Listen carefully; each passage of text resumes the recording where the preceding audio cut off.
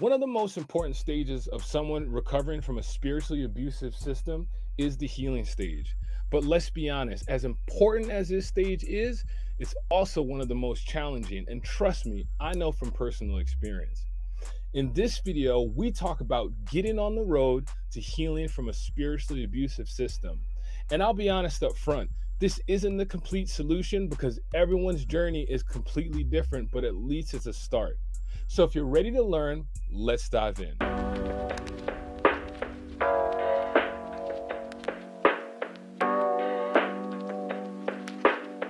Hey, this is Nick from the Life Recreated channel. On this channel, we dive into topics like faith, healing, and subjects just like this one. So if you're here for the first time and that's something you'd find interesting, make sure you subscribe and turn on the notifications.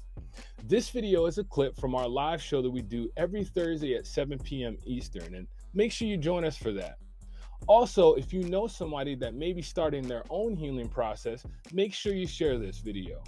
Let's dive in. This is actually, in my opinion, one of the most important aspects of this is how do we get back to the road to healing? Let's say, for instance, you know, we've found ourselves in a spiritually abusive situation. We're dealing with like the fear. We're dealing with, you know, all those different things that, you know, the fear or the system has caused. You know, one of the main things is, how do I get on a road to healing, right? How do I get on the road to healing? And I feel like one of the first ways for us is to have compassion, right? Having compassion. And one of the most important persons I think that you need to have compassion with when you're on your road to healing, if you've gone through this, is learning how to have compassion with yourself.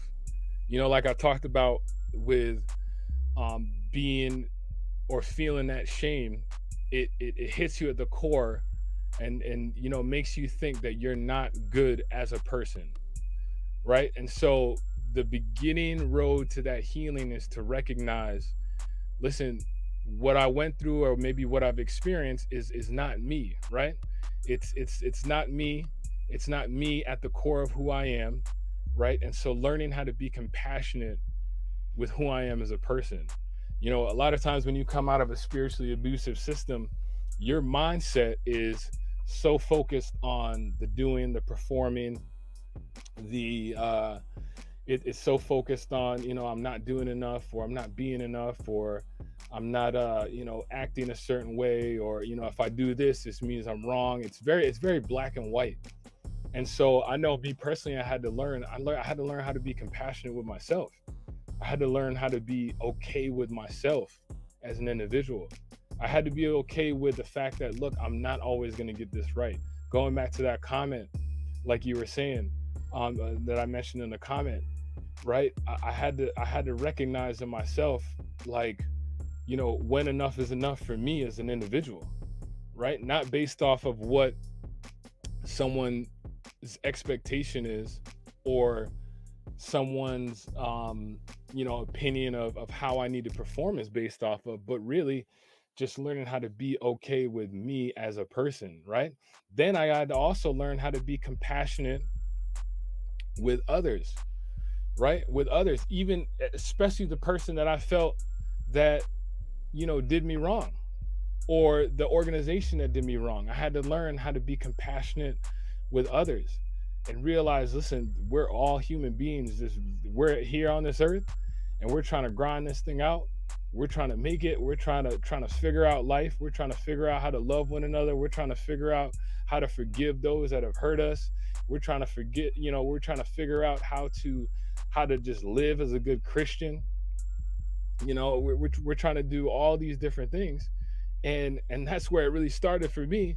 And that's where I believe that, you know, for a lot of folks that leave a spiritually abusive system, is learning compassion, right? Maybe if you know somebody that's coming out of a spiritually abusive system and, you know, you recognize that, that's the number one thing. You know, it's hard to tell somebody that's come out of this system, hey, you need to get back in church. You need to be reading your Bible. You need to be doing those different things. Listen, I'm gonna be the first to tell you, when I came out of this situation and came out of my own experience, that was the last thing I wanted to hear. Right? That was the last thing I wanted to hear, because inside I felt like I had failed God. I felt like I had lost, what my will was. I felt like, okay, now I no longer have a calling. Now I no longer have, I no longer have this right standing with God, because I'm no longer in this organization or in this church. And so I had to learn how to be compassionate, right? And that's what I want to encourage a lot of people, is learning to have compassion with yourself. Listen, you're okay with God because Jesus makes us okay, right? You're okay with God because Jesus makes us okay, right? And because of this, if you think about this, no one can have authority over your life ever again. Once we get to that part of learning how to be compassionate with ourselves and learning how to be compassionate with others, and learning that, hey, look, I'm okay with God because Jesus said that I am okay, right? And this can begin to lead us on the path to forgiveness and understanding, because that's really, when you think about it, when you come out of spiritually abusive, the main thing is trying to figure out and understand what in the world happened, how this happened to me, why God would allow it to happen. There's all these 50 million questions that are running through your mind, and then getting on the path to forgiveness, right? Getting on the path to forgiveness and learning how to forgive those that you may have felt have kind of hurt you, right? So that's the first step right there. And then secondly, I think, is the confirmation in God's word. Confirmation in God's word. And what I mean by that is constantly confirming God's word, constantly confirming what God's word says about who I am as a child of God. And in this specific case, constantly confirming what God says about fear and how it was used in this system and how it could have been used against you. 2 Timothy chapter 1, verse 7, right? This is something I'm constant, as I was getting on this live earlier today. Life is happening, things are happening, fear comes up about all these different things. And I'm constantly repeating this in my mind.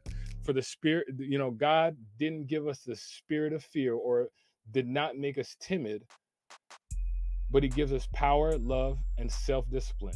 Power, love, and self-discipline. And so constantly confirming that within your mind and within your own heart, and going back to the word of God.